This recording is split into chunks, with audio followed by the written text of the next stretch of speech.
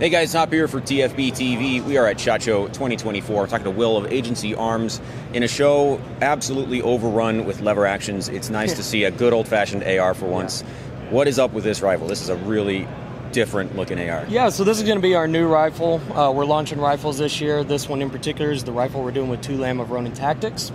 So you'll see billet receivers. We have forward controls, ambi safety selector, nice single stage trigger in the gun, ambi bolt release.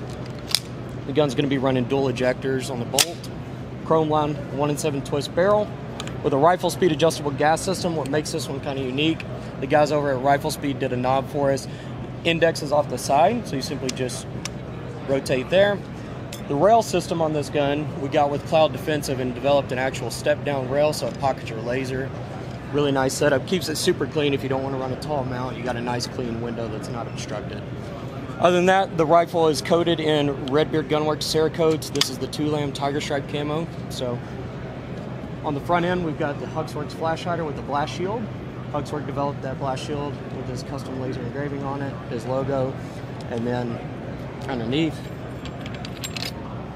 we have a muzzle brake, the Ronin Edition muzzle brake. So super slick setup. Very happy with the way this gun came out, and it shoots absolutely incredible.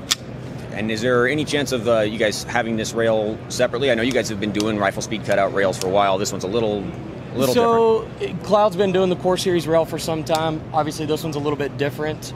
It is unique to this gun, and there's no ETA on anything of that nature so far. The agency rifle itself will have a full-length top rail. Yep. Fantastic. And so, yeah, with the Riflespeed gas system, what are kind of the main advantages of going with the Riflespeed versus a traditional adjustable gas block? You know, we wanted to offer something a little bit different.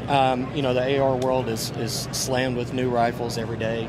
So just the Riflespeed system, they've been doing them for years now. It's a straight gas tube, bomb-proof system, pinned to the barrel, set screwed, and 12 range adjustability. Really makes this gun tunable for the end user and just makes for an overall nicer gun. No weird stuff in the stock either. It's just a standard carbine spring. Gun shoots absolutely incredible with it. You mentioned this is more or less a prototype version. Do you have a price point on this and an ETA when they'll be available? No ETA on this yet. It is coming soon, the agency rifle, so this should be right around that time soon. Everything this year. Awesome. Well, thanks, Will, for walking us through the rifle. Thank you. Have a good one. Sure.